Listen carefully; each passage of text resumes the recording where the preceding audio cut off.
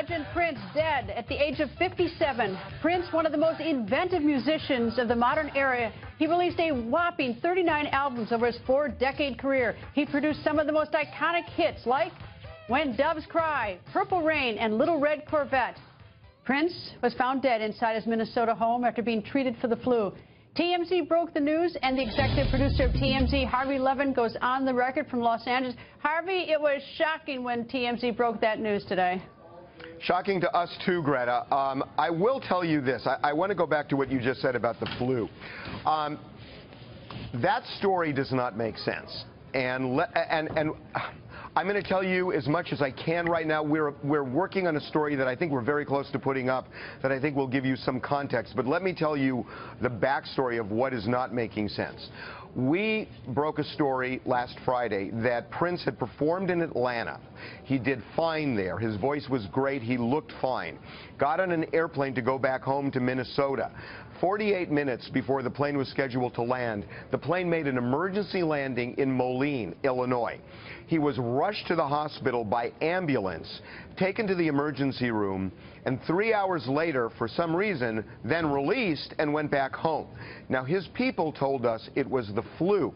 It is weird that somebody who seemed perfectly fine on stage had gone through a whole set an hour and a half later is rushed to the hospital for an unscheduled landing for the flu, because the flu you could tough out 48 more minutes. So it seems like it had to be something more than that, and we're hearing it was. And it might provide some context to what happened ultimately today with Prince when he was found dead. Now, I will also tell you that in the last 10 days or so, he made 4 trips to Walgreens pharmacy where he lived. Now, that doesn't sound, spectacular in any sense. But the weird thing about that is he didn't go in, but he was, the last one was last night, just hours before he died. And he was in the parking lot pacing back and forth and really agitated. So, I think there are building blocks here that will ultimately determine what happened. But I just think that it is more than just the flu. All right. Obviously, Harvey, when you give this description and anybody out there is thinking drugs, does he have a history of drugs? Is he someone where there are rumors that he was a drug user? I don't want to get into what the rumors are, at least with us. There is a trail here, and the question is, where ultimately is it going to lead for Minnesota authorities? That's as much as I want to say right now, and I apologize, Greta. We are close to putting something up on the site. I just am not ready yet. Okay, on Friday he has this emergency landing in Moline, 48 minutes outside of when he was supposed to land in Minneapolis.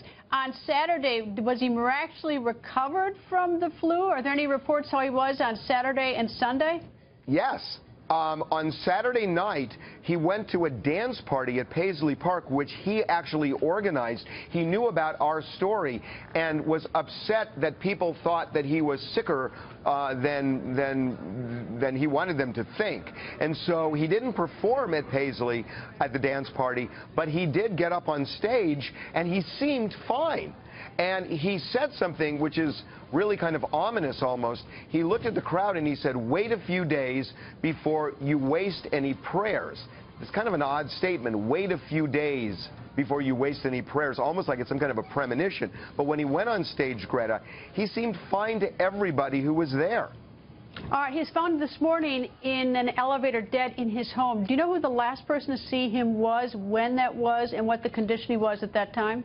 I don't. I think I know who it was. It was, he did not have a lot of people close to him. He had a girlfriend, he has a manager, but a lot of the, he always had a tight group. The group was even smaller in the last year or two. So there were not a lot of people in Prince's world, only a few there. So I think I know, but I'm not positive. Okay, how big a star was he, Harvey? Oh, my God. I mean, he's in Michael Jackson territory. I don't think there's any doubt. Greta, I will tell you this. We broke the Michael Jackson story, I think, 7 years ago. And at the time, we didn't have the metrics for the website that we have today. So I can't tell you what the actual number in terms of the interest on it was, but I can tell you this. We've had these metrics for 5 years, and I looked at what happened once we posted the story. I've never seen anything like it since we started these metrics. It was unbelievable. We ended up having to do a repair job on our website because it crashed the site at one point, and we literally were struggling to keep the site up because the traffic was so crazy. People are vitally interested in him, extremely upset, and there aren't a lot of people that are in that Michael Jackson territory. I think Prince is. Or what? You know, it's interesting about him.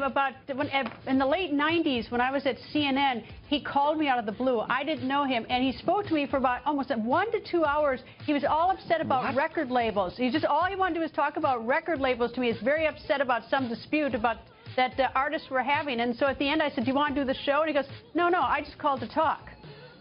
Well, okay. All I can say to that is I'm really jealous. I mean, it was so out of the blue. I mean, this huge star was just calling he wanted to talk to, I guess, to a lawyer or something, but he had no interest in going on TV. He actually was sort of a low-key guy. I mean, you never heard much about him except for through his art.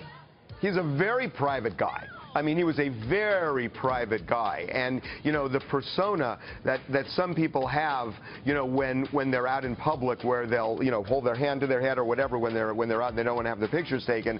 He lived that persona. I mean, he really was that kind of secretive, elusive guy, and it wasn't just when he was out in public, which was rare. It was pretty much his life. I will tell you one other thing, Greta, that is interesting. He had been talking about doing a memoir for several years, and the memoir was going to go up to the Super Bowl performance in 2007. I am told by people who were close to him until the very end that a month ago he kind of abruptly said, "I got to start this memoir," and he had actually written 50 pages in the last month, and he felt compelled to do it. And the one person I talked to who was around him when this decision was made said it was really kind of stunning that it was just out of the blue. He said, "I really need to write this now." Fascinating. Harvey, thank you. And if TMZ does break the rest of the story that they're working on during On the Record, we'll bring it to you right here. Harvey, once again, you got the news first. Thank you, Harvey. Good talking to you, Greta.